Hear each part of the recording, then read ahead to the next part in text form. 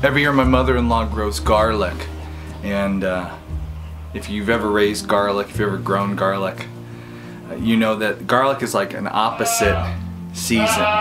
You plant it in the fall and then you harvest it this time of year. The goat's yelling for me. Today I'm going to be hanging up some of the garlic up here so that it can dry out.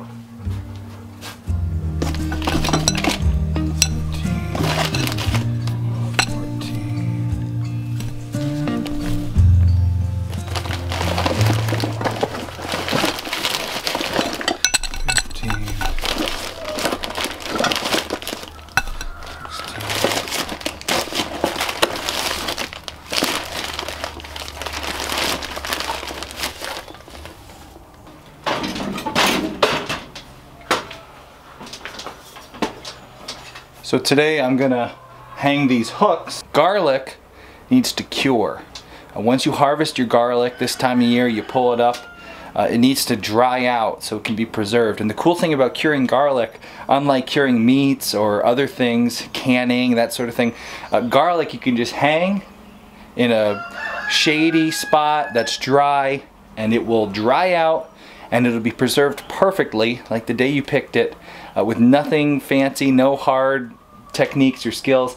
All you gotta do is hang it up. So today we're gonna hang up some hooks and start curing the garlic, and that way we have the garlic we want to eat all year, or my mother-in-law does at least, and the biggest, nicest cloves are going to be saved for future seeds for next year's garlic, which will be planted in the fall. These are nice big heavy-duty hooks. You're probably wondering, why am I hanging such heavy-duty hooks just to put a couple heads of garlic on. These will be good for multi-purpose. When the garlic's gone, we can hang extension cords on it, tools. So I figure I just put the biggest, heavy-dutiest thing up I got, and then we'll have it.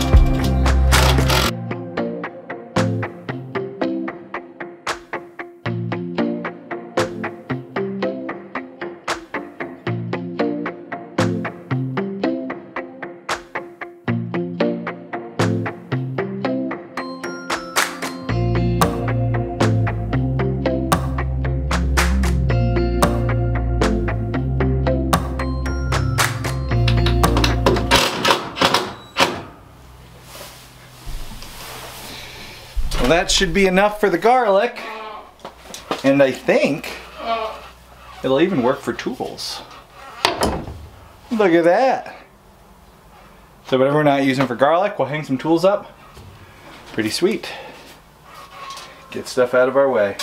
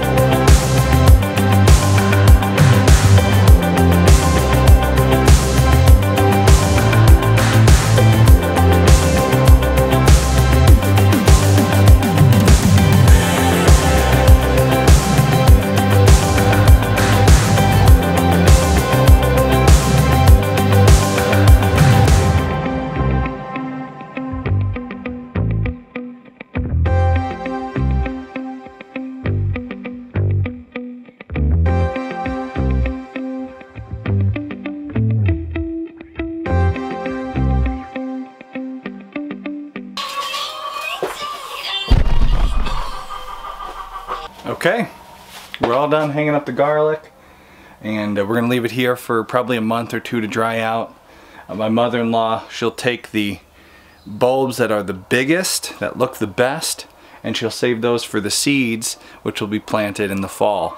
And whatever doesn't look biggest and best, well, that will come inside nice and dried out and be used to make some delicious food. The bulbs that are selected for seeds, each individual piece of garlic is a seed, those will go in the refrigerator because it'll keep it cold enough so it actually doesn't start sprouting until we want it to, which is when it gets planted. So if you want to save your own garlic, take some of the bulbs, throw them in the fridge. So it's really, really good garlic. We had a little bit already. You can eat it fresh. You can pull it right out of the garden and start using it. But if you have a lot of it and you want to make sure it lasts all year, you got to cure it. So we're curing the garlic today. That's how it's done. If you want to make sure you don't miss any of our videos, sign up to our email list so that every Friday I send out an email with all our videos. I'm going to start doing that again because we got internet back.